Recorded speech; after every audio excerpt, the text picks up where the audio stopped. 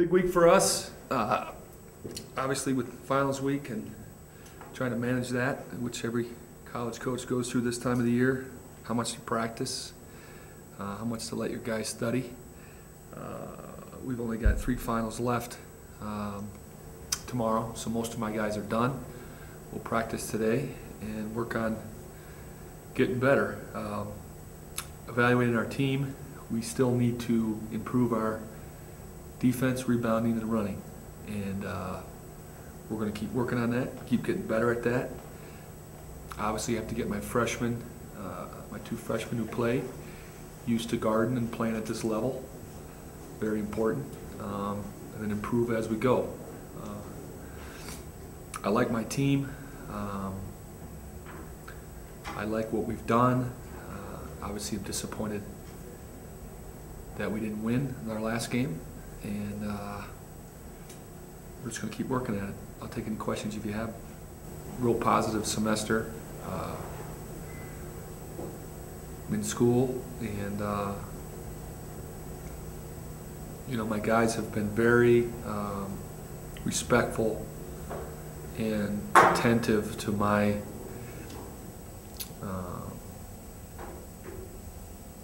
pressure I put on them in school. You know, my guys go to class, my guys study. Obviously, everybody needs a kick in the butt once in a while, and I try to pick the right times to do that in school. But, you know, with 5 freshmen, it's an adjustment academically. When you come to college, it's an adjustment with the amount we work, practice, travel. The last 3 weeks of travel has made it difficult for us in school, but I don't expect any academic casualties, and you know, I expect a solid semester. You know, I'm really impressed with Weber on film.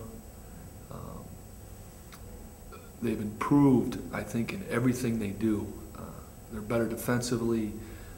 Their running game is very good. Maybe one of the better running teams we've seen. Offensively, they're executing in the half court. They have a great blend of inside play with Panos, outside play with Hansen and McCoy, and you know, I like their team. I mean, I think Randy's got a nice ball club. They've won 3 straight, so that'll be a big challenge. And then we know Utah State's playing well, and even if they're not playing well, they play well at home. So sets up well for us. It's good.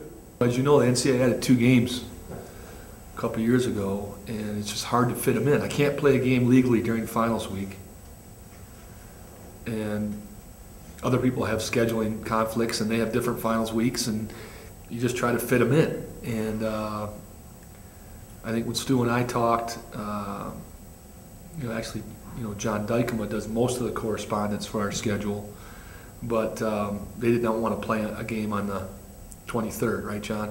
They wanted to have a chance for, but see, we play the 22nd and the 27th, so there's not a whole bunch of time for our guys to go home anyways. And you know, when you have foreign guys and all that, 4 foreign guys and 3 local guys, and you know, it's just not a whole bunch of time to go home anyway. So Weber's improved across the board. Panos is better, Davies is better, or is it Davies? McCoy is better. Hansen's come from junior college and shoots it. You know, I think they've done a nice job with their team and playing real good basketball. So it's going to be a good challenge for us. Yeah, a lot of guys, you know, in the profession tell me don't schedule that game, don't play up there.